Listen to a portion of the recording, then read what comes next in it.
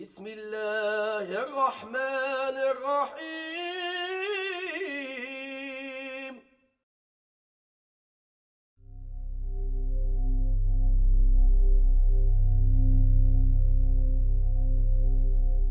بسم الله الرحمن الرحيم. اللهم صل وسلم وبارك على سيدنا محمد وعلى آله وصحبه وسلم تسليما كثيرا ولا حول ولا قوة إلا بالله العلي العظيم. Alhamdulillah, Allah subhanahu wa ta'ala in the Quran, He says that وَمِنْ آيَاتِهِ أَنْ خَلَقَ لَكُم مِّنْ أَنفُسِكُمْ أَزْوَاجًا. From amongst His signs, He created from amongst you, He created mates. لِتَسْكُنُوا إِلَيْهَا, in order that you might find sakina or tranquility in that relationship between a male and a female. وَجَعَلَ بَيْنَكُمْ مَوَدَّةً وَرَحْمَةً. And He put amongst you mawadda, which is a specific type of love in the Arabic language. The Arabs have many words for love. There's over 10 types of love that the linguists identified in the Arabic language. But mawadda is a specific type of love. It's al-wadud is one of the names of God. It's a love that is not conditioned. It's an unconditional type of love that somebody shows to another person. The Prophet ﷺ said, تَزَوَّجَ الْوَلُودِ الْوَدُودِ. Marry fertile, loving mates. Fertile, loving mates, al-wadud. So mawadda is different from ishq, which is erotic love. It's different from mahabba even.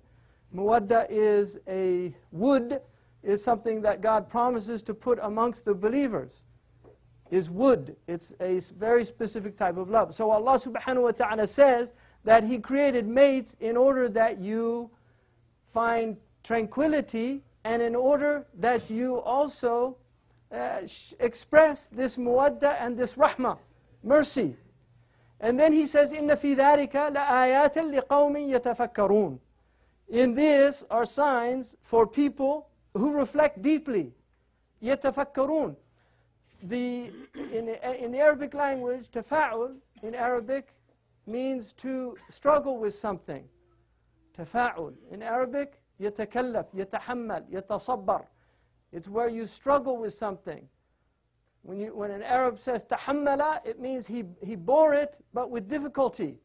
So when it says, إِنَّ فِي ذَلِكَ لَآيَاتٍ لِقَوْمٍ يَتَفَكَّرُونَ, it's for people who think deeply, who ponder the meanings of things.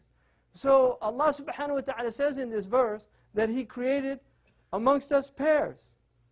And He did that in order that we get this tranquility. Now in Arabic, the word for home or the domicile is maskan. That's one of the words. The Arabs say bayt, bata yabitu bayatan, it means to spend the night. So the bayt is the place you spend the night. Dar, from dara, taduru, it's a place where you are moving about. It's the place where you do your things. But maskan is a very specific type of word in Arabic. Because the Quran says, masakinu tardawnaha. You have houses that you enjoy, that you're pleased with. There's rida, there's contentment. So maskan in the Arabic language is called ism makan. It's the place of sakina. It's the place that you find sakana. Sakana is the opposite of haraka. It's a stillness. It's a place you find stillness or tranquility. So the domicile in the Arabic language is the place for sakina. It's the place you're meant to find tranquility.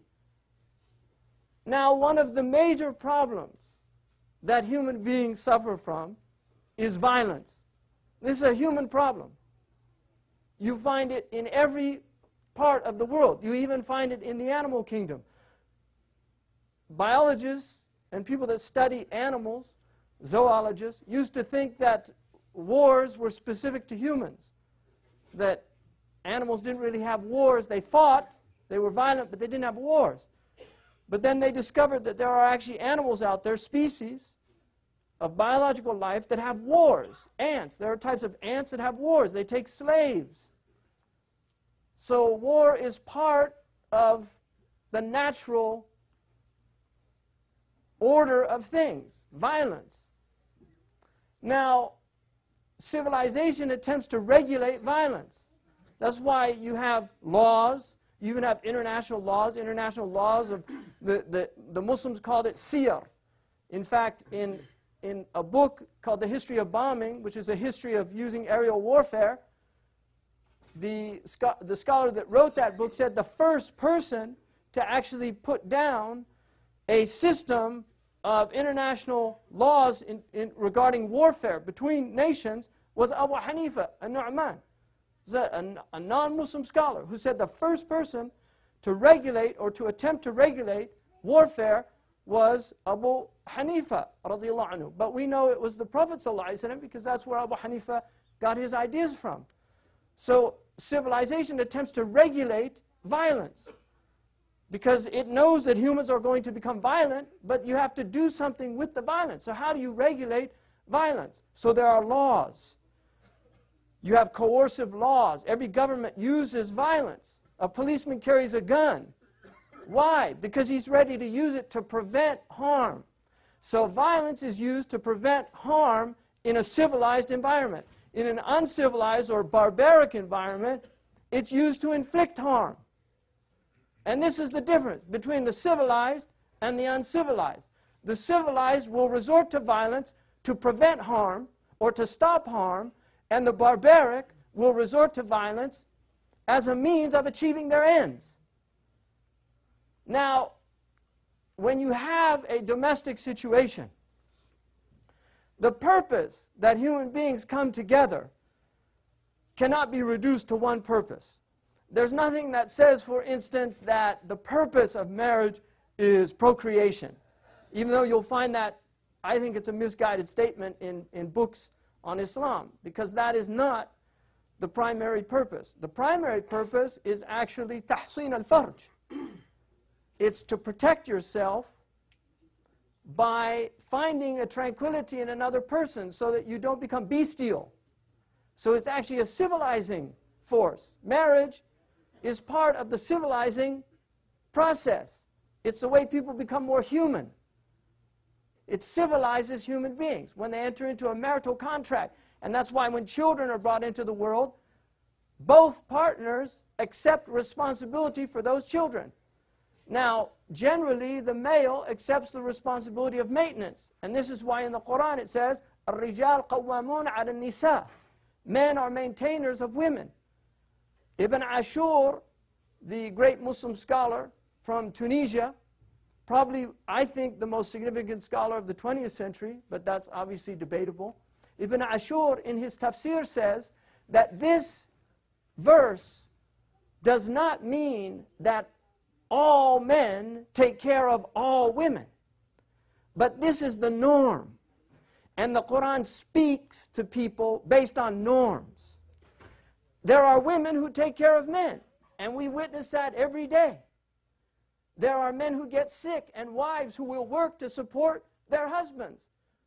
For whatever reasons, you have deadbeat dads. You have husbands that don't work and the woman goes out and works.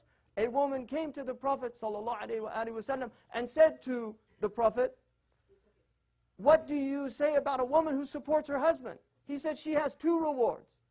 The reward of maintenance and then the reward of charity, because it's not an obligation for her. So even at the time of the Prophet ﷺ, there were women who supported their husbands. We also know that Khadija was an independent merchant. The Prophet's wife was an independent merchant. We know that about her. She actually supported the Prophet ﷺ, even though he earned his livelihood, he worked for her, but she was the one who was hiring him. So you have these situations. Now, in a domestic environment, the purpose of a domestic environment is in order for the human project to come to fruition.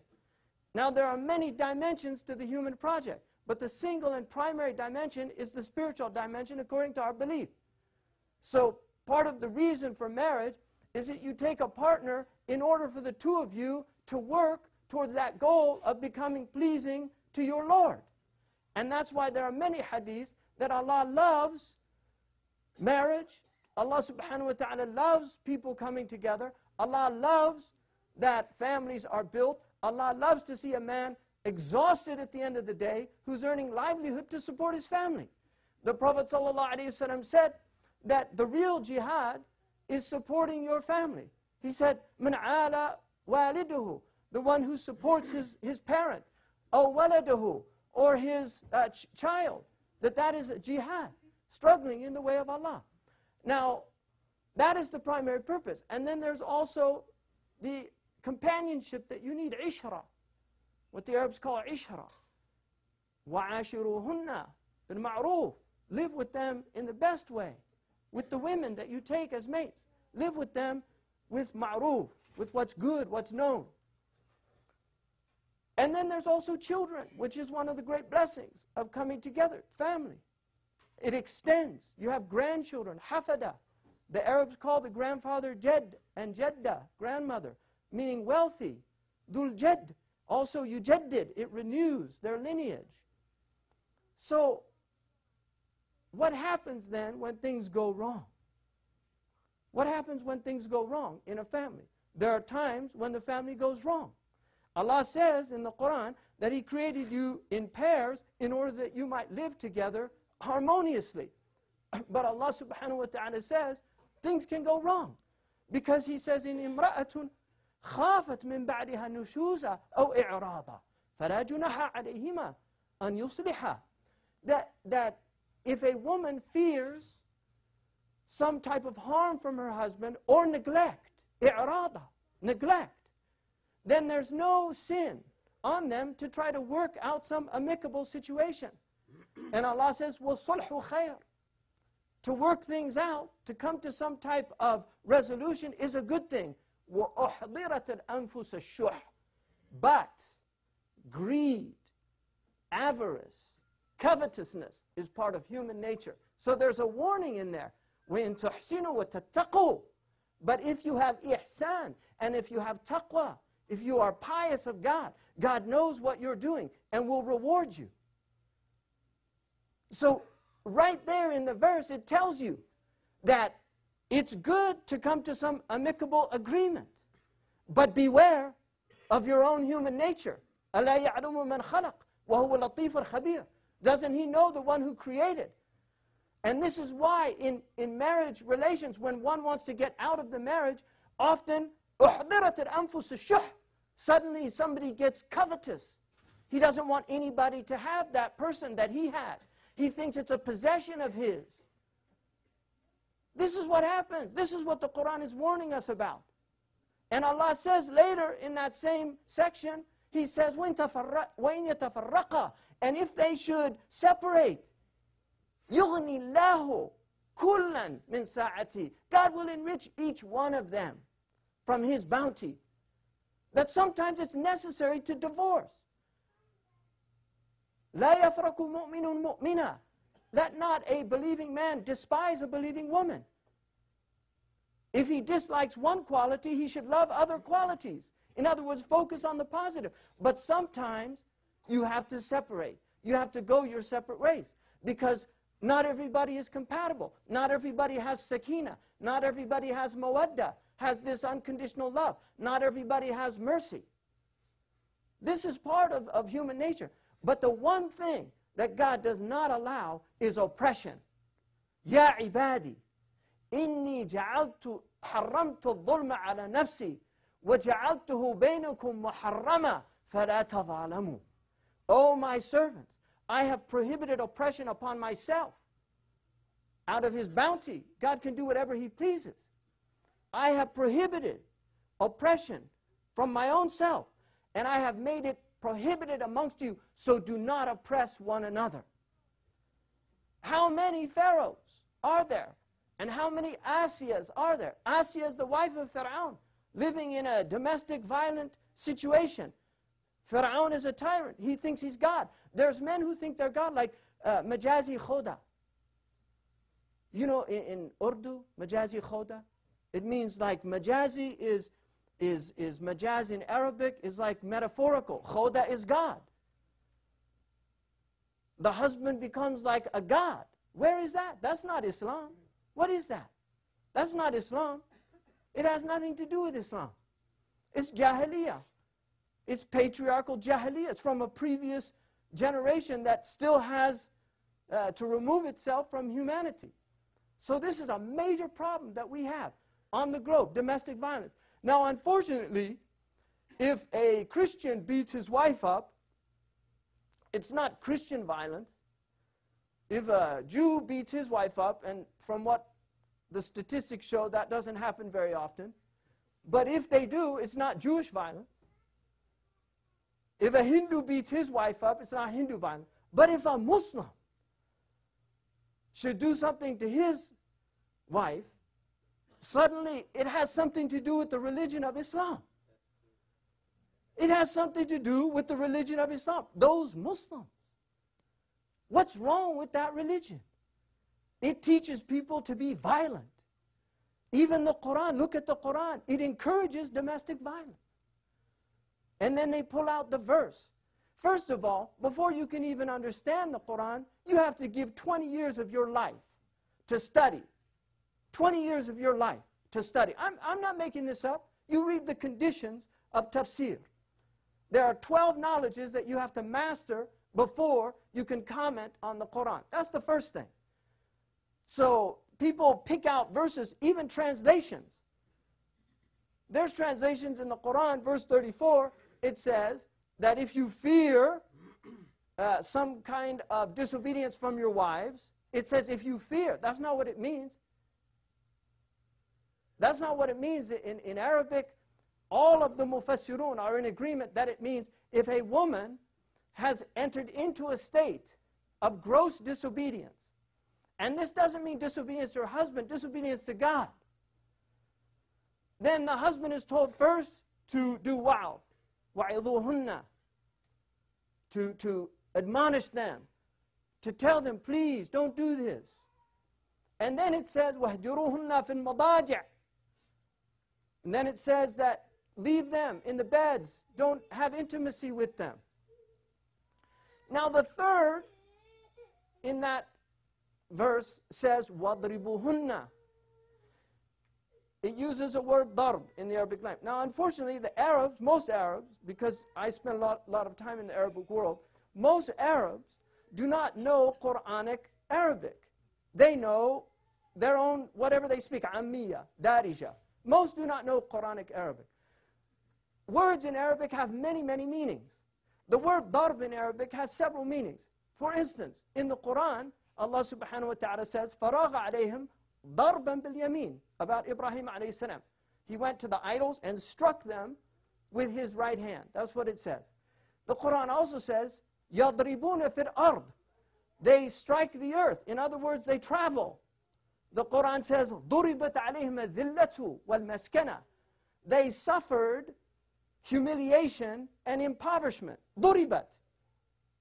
It doesn't mean that humiliation and poverty started beating them up, but they were knocked down by it. So it's used metaphorically. The Quran says that the angels يَضْرِبُونَ وُجُوهَهُمْ وَأَدْبَارَهُم. The hypocrites, they get their faces, they smite their faces and their backs. But it also says, ضَرَبَ اللَّهُ مَثَلًا. God strikes a similitude. It's used as a metaphor. So in Arabic, this word can mean many, many different things. So what does it mean in the verse? Well, first of all, you have to understand the verse, according to Ibn Ashur, was actually designed to eliminate domestic violence. And that is why the great irony is it's used to justify domestic violence. Because nobody and anybody that tells you violence against your own spouse is justifiable in Islam is not only a liar, but he's absolutely disparaging the Messenger of Allah, who was sent as a mercy to all the world, and certainly a mercy to women. So to say that this means that you can beat your wife, that you can be violent in your own home, a place where she should feel safer than any other place, how could that have anything to do with مَا أَرْسَلْنَاكَ إِلَّا رَحْمَةً لِلْعَالَمِينَ? We only sent you as a mercy to all the world. How can that have anything to do with a man about whom his companion said, لم يضرب رسول الله امرأة ولا غلاما ولا ولدا قط. The Messenger of Allah never struck a woman, a child, or a servant ever. Sallallahu alayhi wa sallam. وَلَقَدْ كَانَ لَكُمْ فِي رَسُولِ اللَّهِ أُسْوَةٌ حَسَنَةٌ. And you have in the Messenger of Allah the best example.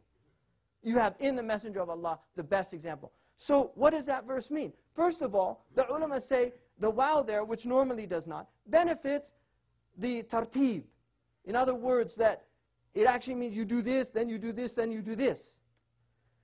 First of all, I guarantee you, nobody has ever hit their wife working out some progressive thing. Well, first I'll try this, and then I'll try this, and then I'll try this. That's not how domestic violence occurs. Domestic violence occurs when somebody loses his temper and punches somebody. That's domestic violence. So the first thing the Quran is telling you, stop and think about this. That will stop domestic violence. Now, in that verse, according to Ata, one of the greatest mufassirun of the Quran, he said it doesn't mean hit. He said it means get angry. In other words, once you've gone through this, then you should let her know this is serious. Because the nushuz, according to the commentators, nashazat means irtafa'at, to rise up against. It means to get arrogant with. So if a wife is becoming arrogant with a husband, or vice versa, because the Quran says that a husband can become arrogant with the wife. It goes both ways. If the wife becomes arrogant with the husband, then the husband is told, do this, then this, then this. According to Ata, he said that that third one was then you have to let her know. But what does it say immediately after that? It says that if you fear shiqaq baynihima, right? If you fear separation, who's the you? The people that are responsible. فَبْعَثُوا حَكَمًا مِنْ أَهْلِهِ وَحَكَمًا مِنْ أَهْلِهَا. Bring an arbitrator from her side, an arbitrator from his side, and let them work this out. And then Allah says, وَإِن يُرِدَا إِصْلَاحًا يُوَفِّقِ اللَّهُ بَيْنَهُمَا. And if the two sides want to rectify, God will give them tawfiq. God will give them providential care, will help them rectify. But if one side doesn't, separate them. Separate them. Let them go. The Quran says, إِمْسَاكُمْ بِمَعْرُوفٍ أَوْ تُسْرِيحٌ بِإِحْسَانٍ. Hold on to them in a good way, or let them go in a good way. But don't leave them mu'allaqa, suspended. This is a major problem, not just in our community, in all these communities. If you read the statistics about domestic violence, it's deeply depressing. Now, most of you in here, and I'm assuming the ladies also, probably have very nice marital relationships. That's the way my household has been. My wife and I don't fight. We've been married 22 years. She's never struck me. I've never struck her. Never, not once. That doesn't have to be the way things are. But if people are in a situation where they can't get along, they have to let go. This is Islam. Islam is a mercy. We've got all these people out there just really suffering like they're in hell. And some people making religion a hell for the women. Wallahi, we have imams on the minbars preaching this stuff. I've heard preachers say, في بعض النساء لا يصلحهن إلا ضرب. Wallahi, I've heard people say, oh, there's some women, the only thing that benefits is striking. First of all, it's makruh to even do the tap. But the Prophet ﷺ said, ضربا غير مبرح. Why doesn't anybody ever translate that word or explain what people mean? They say it means tabrih is to do harm, to be violent, or to do it out of anger. That's what it means. So even to do that, like to a child, just like a slap, that's a darb.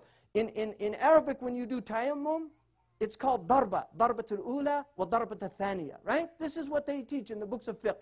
You tap the earth like this. That's a darba. But to say that you can strike a woman physically and harm her, leave some trace on her, a'udhu billahi minash shaitanir rajim. That's not Islam, it's jahiliyyah. It's jahiliyyah. And there's people that do these things. And these poor women have to suffer the humiliation.